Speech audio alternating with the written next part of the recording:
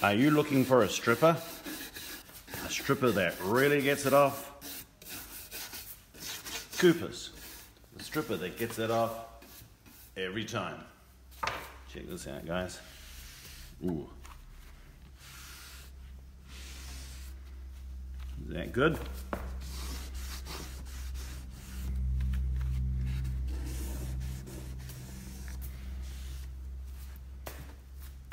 Wow. Well, today's a little bit of a treat. Discovered this yesterday, and this friendly antique dealer from Dannyburg called William said I could borrow this as long as I didn't damage it. Anyway, I want to tell you, I want to put a little bit more stripper on here, and then I'm going to show you the inside. Which side should I do? Oh, it's better here. So this is the stripper on. I'll put some on here as well.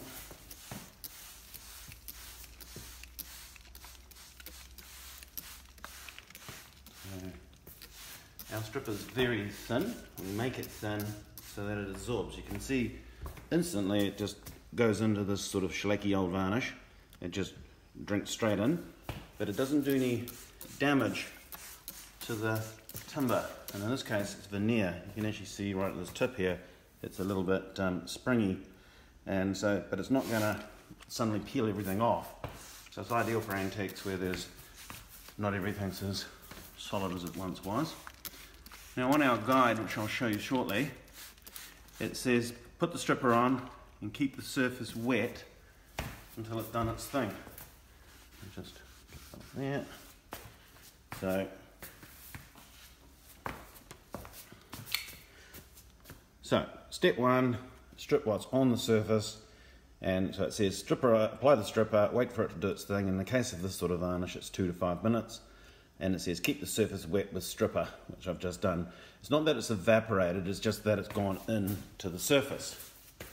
And so we'll just keep an eye on that. I can see in the light that there's little absorbed bits. That looks all right. Okay. On with the story.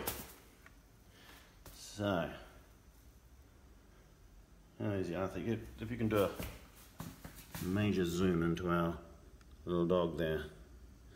So, this is a very, very famous logo, and I was doing a little bit of Wikipediaing on it, and I've always seen it and thought it looked pretty cool and wondered why it had his head in the horn bit, and there's a whole reason to all this. So, this painting was done by a chap in England called Francis, and he inherited, when his brother Mark died, this dog.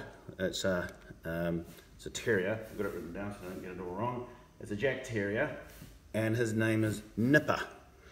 Anyway, he also inherited with the dog this phonograph.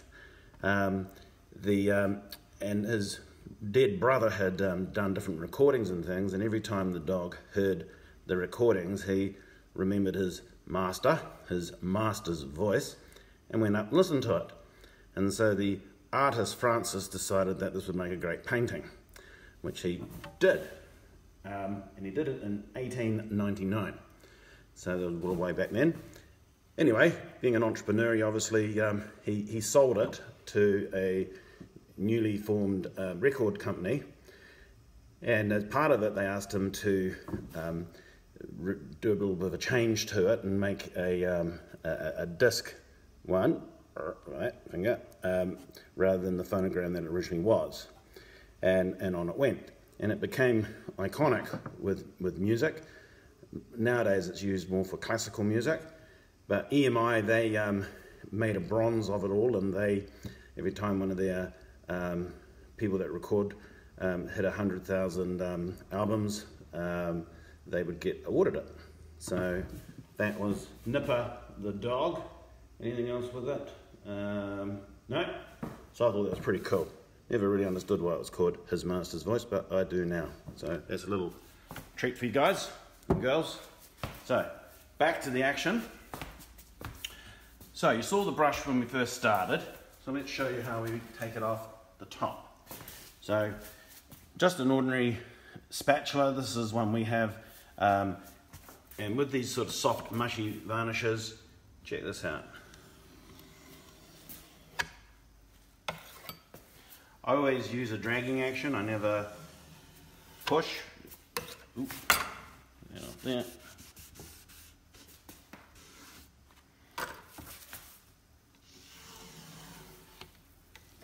It looks great on TV, doesn't it? Tell you what I'll do, I'll change the direction.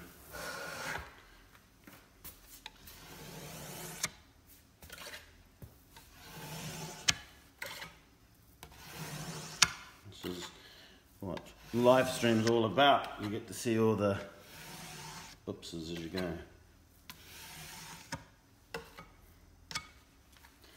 And the cloth, just give it a quick wipe.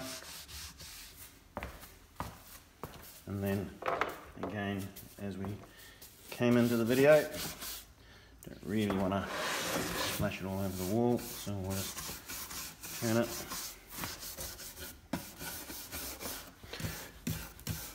The strip is virtually pH neutral, so it's ideal for antiques, and this is a very good example. There's so many things that you could apply this system to. This is oak, there's your curved mouldings, so all sorts of stuff. Very, very, very, very easy to restore using this. This was one of the original uses for the product when I first developed it, and it was for antique restoration. You want to be able to remove the finish if it needed, and but you don't want to damage take the character away, the patina. And so back around. So that's part one complete, which is taking off what's on the surface. So what we do now is we give it another squirt.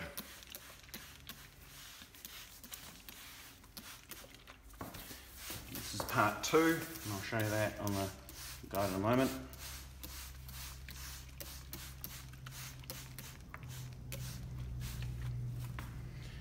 And we'll just give that a minute or two.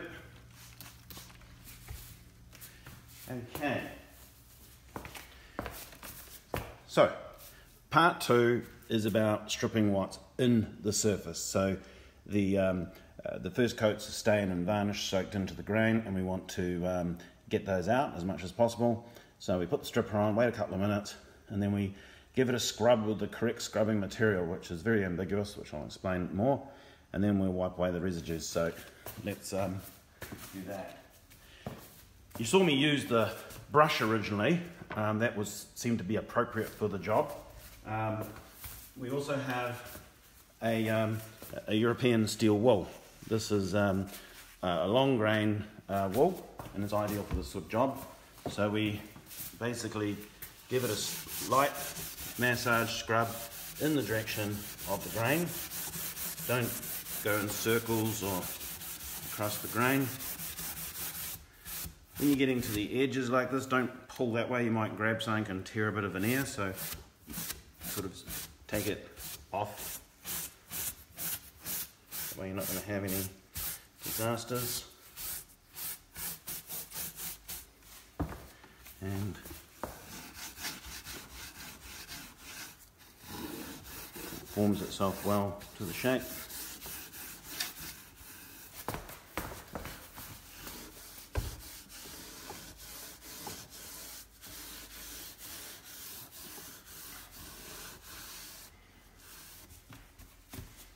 And then again, get another cloth.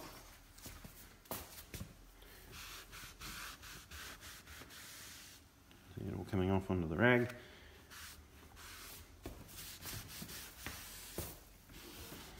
We don't want it to come back to blonde oak, to white. We want it actually to retain some of the colour.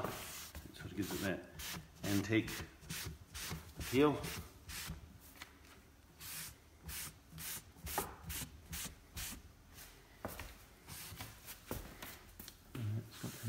Good.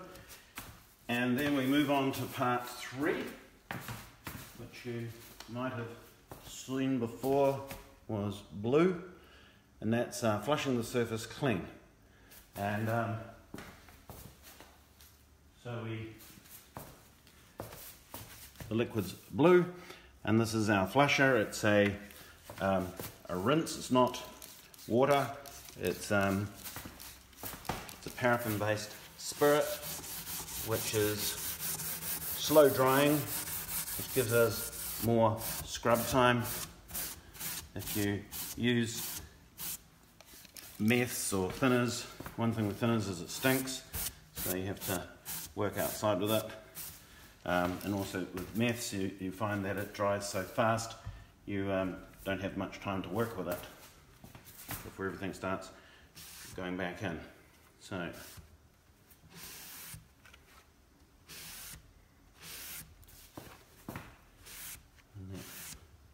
all the stuff all the residues that we've liquefied, they can come off onto the rag, and this is the part that means no sanding, and that's what Cooper's is about. Anyone that is sanded generally forms a very quick hatred for it, and this is what they find interesting with our products. Now, our products are available worldwide. You just go up there to the little bing thing up there, it says coopersstripclub.com. That's our website, and all our products are listed on there. And for anyone outside of New Zealand, we air freight all over the place. Anywhere the DHL goes, this goes. And we supply most of our products come in packs, so you get the stripper and flusher and all the other bits and bobs you need. But you can check out the packs online. Okay, then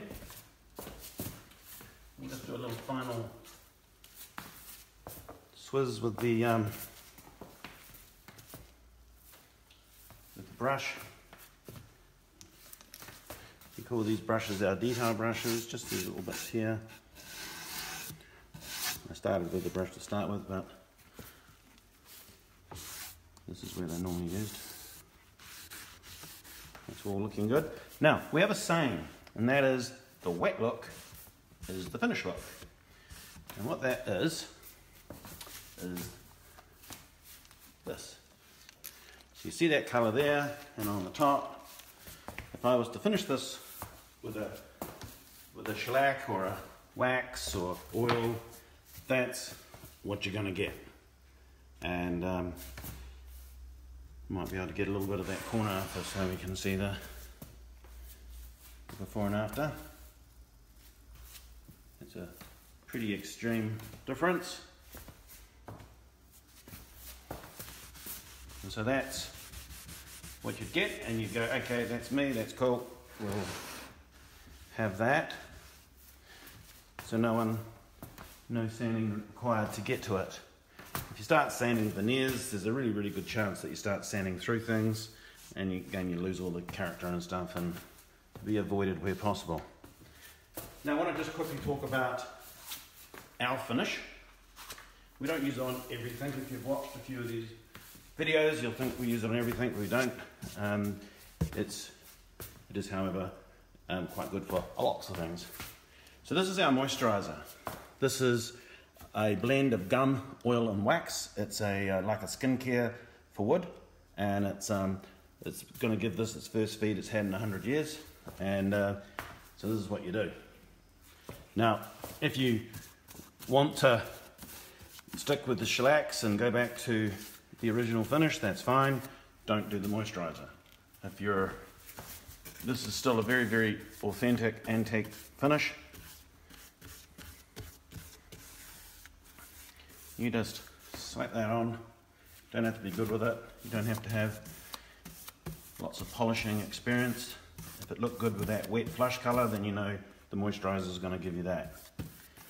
Doesn't matter how hot it is, cold it is, dusty it is, humid it is, you just bang this on. Now, that stays on there for 2 days, and it can be left on there for 2 weeks, doesn't matter. It's just drinking. It's not going to dry like a normal finish, it's just going to absorb and absorb and absorb. And what you do is the next day is you check it out, and if there's any parts of it that are fully absorbed, pretty much you'll find that on things like end grains. But if it's still looking wet, just leave it alone. Now, after a couple of days, what you do is you come back to it with a dry cloth and you simply remove the surplus.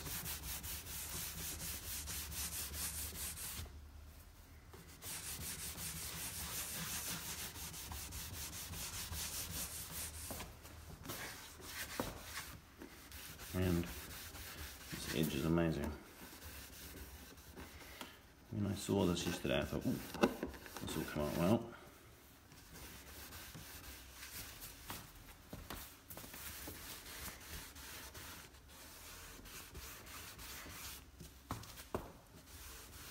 Hopefully William at the antique store is happy, because he's got lots more treats that I saw there yesterday, and I can show you in the future.